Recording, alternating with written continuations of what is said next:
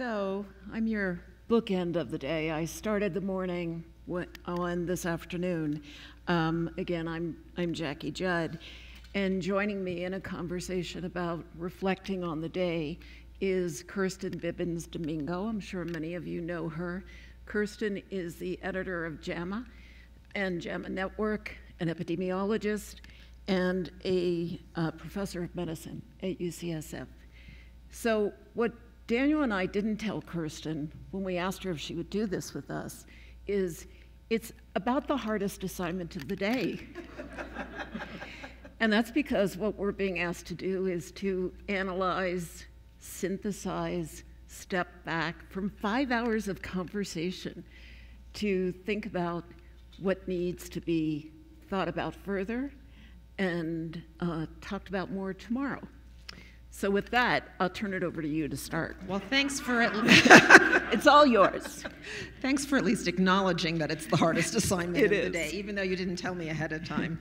Well, it's been a wonderful morning. I have 5 things that I jotted down as sort of the big themes that I'm going to take away and maybe will be useful as we think about what we talk about tomorrow. The first is definitely the image of that green bubble on the network map.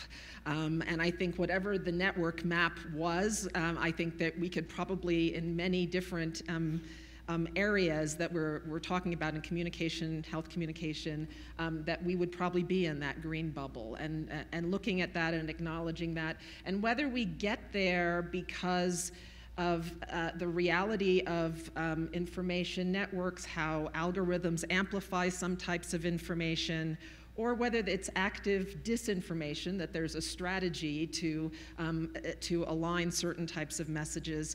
We have to do more to be not just in that green bubble. So I think that's the first image that I was left with. The second was actually from the very first video that we saw today of the patient who said, what resonates with him are seeing people like him. And I think he talked about the lumberjacks liked him.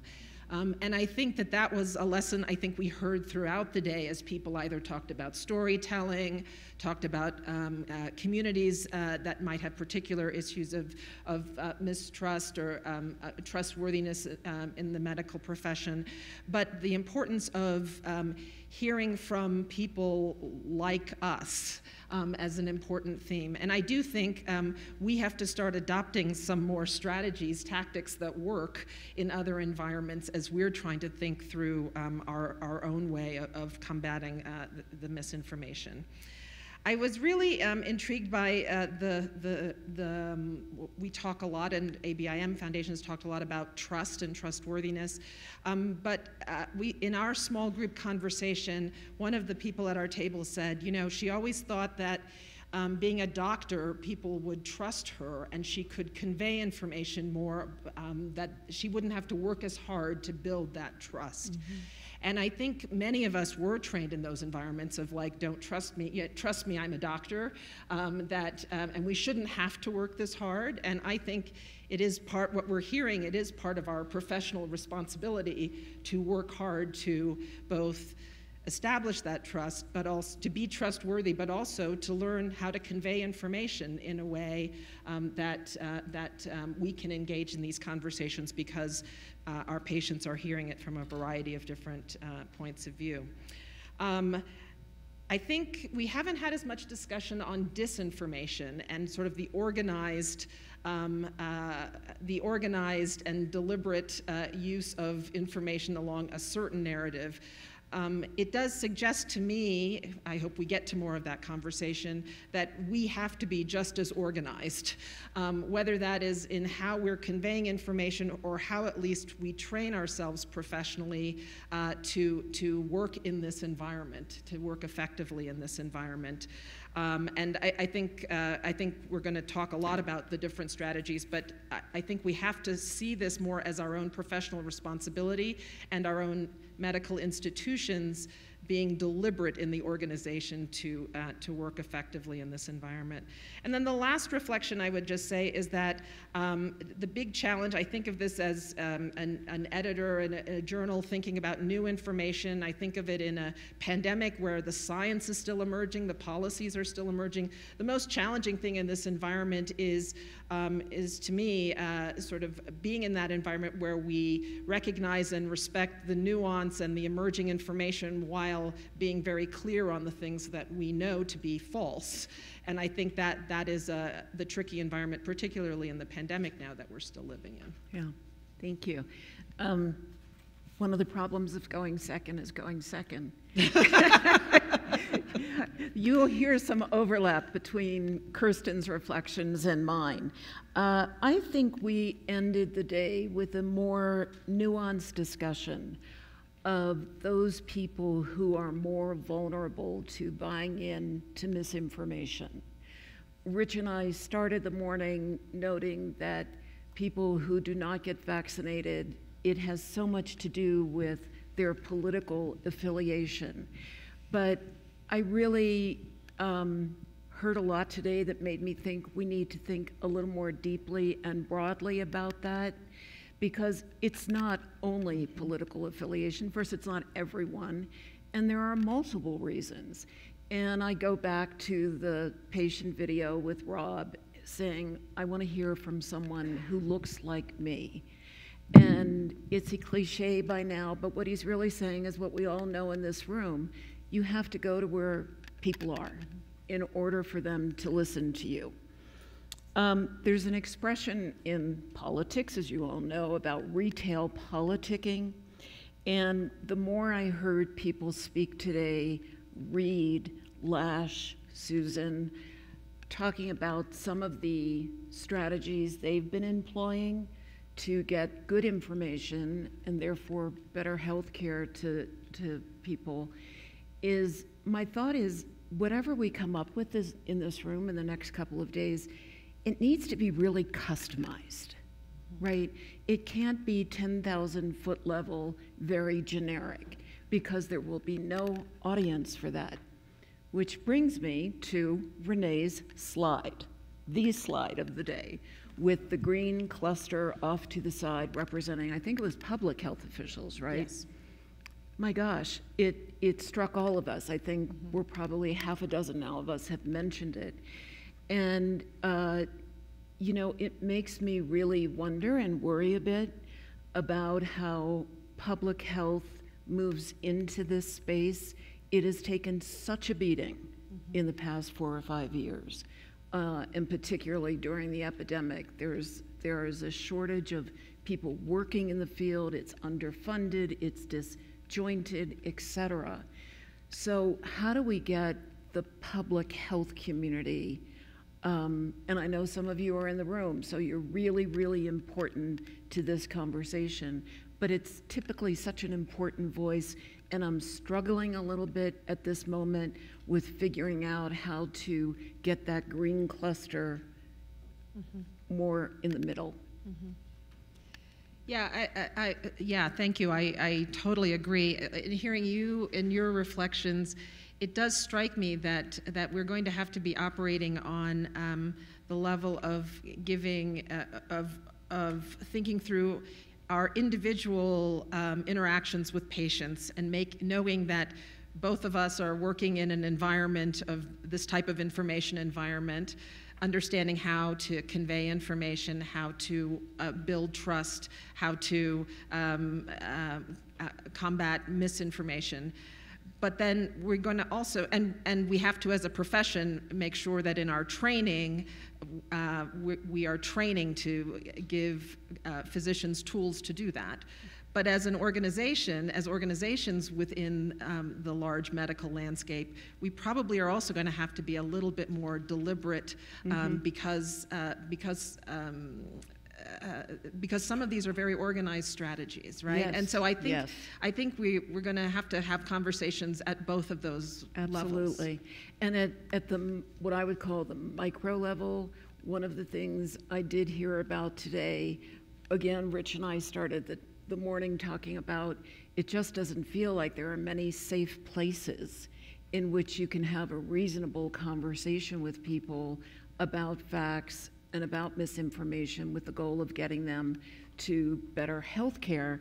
But I thought that when everybody came back in the room from our first breakout sessions, the commonality of some of the comments that were said about was the care of the messenger, that there was no other agenda to try to persuade, in most cases, people to be vaccinated. There was no other agenda from the messenger than that person's better health. Mm-hmm. And it was done in a way that could be models for breaking through, I think, for changing minds, for minimizing misinformation. It just felt like there were some kernels in there that we could grab and try to populate, again, at a micro level, but it's there. Yeah, I totally agree. In some ways, the pandemic has brought this all to the fore and amplified it. In some ways, these are the conversations we always have to be having with our patients. Yes. My patients don't always take the medicines that I would like them to. I have to have the conversation about why they should stop smoking. We have to figure out how we meet patients where they are. I think there is an element of the pandemic. You started out by saying that this morning saying these are issues of we oftentimes come away that these are issues of morality. I do think we probably are as guilty of that, of making some of these that are they're scientific facts, and then they're the decisions that we are asking our patients to make. I think we have to have those conversations that are about conveying the scientific fact, but then allowing the discussions of why people are making the decisions and how we can convey the importance of making the decisions that would be best for their health. But I think we probably in the pandemic, a lot has been ratcheted up on all sides of the morality of one decision or another. Yes, yes. In the few minutes that we have remaining, I want to think about where we should go in the next couple of days. And without my sounding like a scold, I would say that I've heard some of you in this room talk about how the healthcare system really wasn't meant to be nimble. And I think nimble is something that we need to think about, because the problems we're discussing here are so urgent and so big and so important that being slow and deliberate, which is a more comfortable place for all of you, and I understand that, but I think nimble is an important concept for us to think about in the next couple of days. The other thing I would say is I'm really pleased throughout the morning and afternoon to hear about people talking about the importance of coalition building. Because for each organization to have a single voice, it's crying in the wilderness, you know. And so coalition building, to me, all of you in this room are allies that we need to think about moving forward together and not always individually.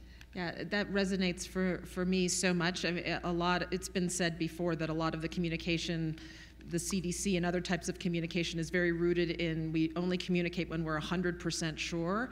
And I think the opportunity for us and our profession is to be a little bit more nimble, but rooted in the things that we know. And I think the best communicators who are nimble don't over-assert sort of where the science is, but acknowledge that the best available evidence right now suggests this is where we should be, and acknowledges also the limitations. I think that freedom, once you become comfortable conveying in that style, allows you to be more nimble and to actually give information more freely. And I think that we have to be a little bit better in those spaces. Yeah, Daniel admonished me that when I come up here, I can't be an inquisitor. I wasn't brought up here to ask the questions. I was brought up here to try to answer some, but I'm going to ask you one.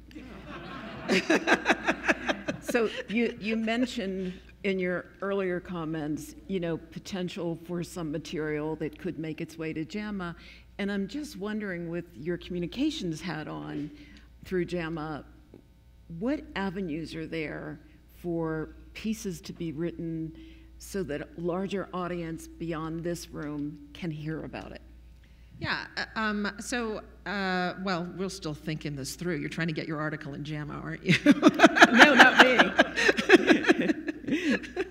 I won't speak for Daniel. I mean, I do have to say that one of the conversations we had earlier, the House of Medicine discussion that took place, I think, at the end of June, one of the things that I think was really intriguing that came out of that is, as journals who want to be a place for emerging science, who want to be a place for having the discussions where we don't know the best answer forward, to also be a place that says, to acknowledge and recognize we're in an environment of increasing misinformation and disinformation, and that there's some of the things as it relates to pandemic communication that we very clearly do know right now, of the things that don't work, and that there should be a role potentially in a certain type of environment for communicating that more clearly. I do think the strategies for how we as a profession think through environments and communication in these environments, what we need to train to, how we need, what types of skills a physician needs to have in these types of environments is something we do want to be part of those discussions. And then I do think it is an interesting and challenging one to think through in places where the science continues to emerge. What are the roles of saying this clearly violates the standard? Yes. And I don't think we're quite there.